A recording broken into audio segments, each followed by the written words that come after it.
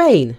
Greece refused to send Patriot systems to Ukraine. The governments of Spain and Greece refused to send additional air defense systems to Ukraine. However, Spain will provide Ukraine with a batch of missiles for Patriots. Spain operates only 3 Patriot batteries, purchased in used condition from Germany between 2004 and 2014. One of them has been deployed near the Turkish city of Adana since 2013, where the other 2 are in Valencia.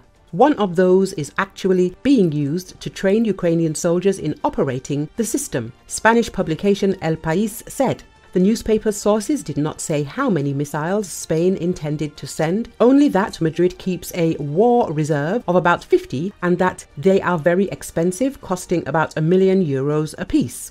Spain is also planning to refurbish 10 more Leopard 2A4 main battle tanks and send them to Ukraine in addition to the 10 delivered last year. So Madrid will not send its Patriot systems to Ukraine. Instead, it is committed to supply only missiles that can be used for the available surface-to-air systems. The El País did not specify the size of the batch. At the same time, Greece also refused to undertake obligations to send such systems to Ukraine against the background of the tensions with Turkey, Reuters said. Greece is not going to send S-300 or Patriot to Ukraine, Prime Minister of Greece Kyriakos Mitsotakis said. In recent days, Greek media have reported that a swap deal is possible in which the United States would agree to replace either the Patriot system based in Athens or the inactive Soviet-era S-300 system stationed on the island of Crete, so they could be sent to Ukraine. We were asked and we explained why we cannot do it, Mitsotakis said, adding that these systems are